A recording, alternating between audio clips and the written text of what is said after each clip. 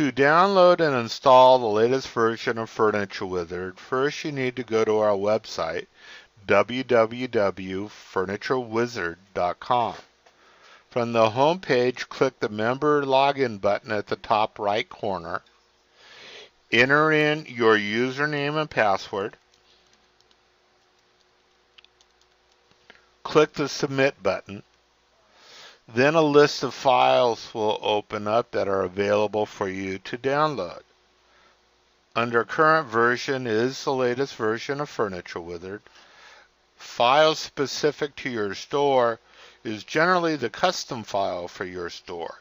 Your custom file contains anything the Furniture Wizard technicians have customized specifically for your store. These generally include your price tags, invoices, and more. Before you download files, it is necessary that all users have exited Furniture Wizard, and you should back up your Furniture Wizard data file wiz_data.mdb before you ever install a new version. You can either save the file to your desktop and run it after the download, or if you prefer, you can simply run the file from the web. I'm going to click on the new version. Windows is asking me if I want to run or save it. I'm going to select Run. Windows is now downloading the file.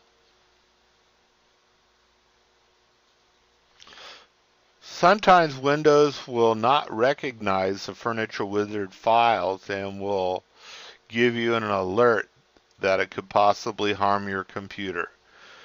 We will never have any dangerous files available for download from our website.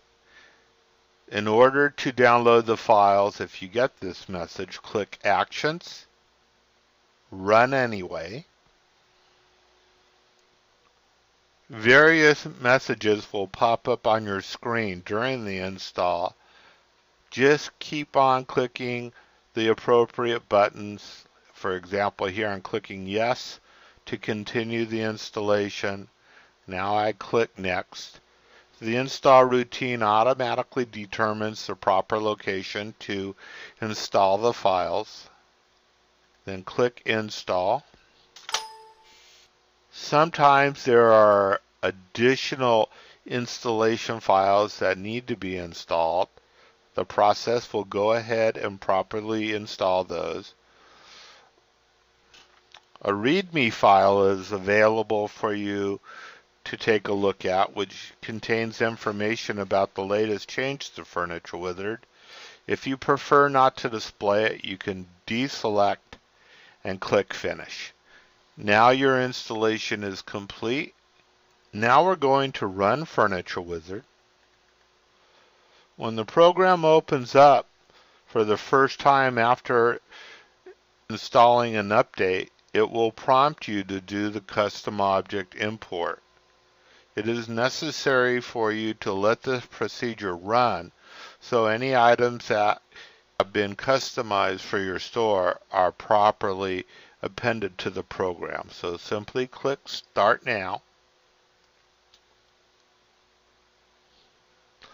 The process will do the update and prompt you to close the program.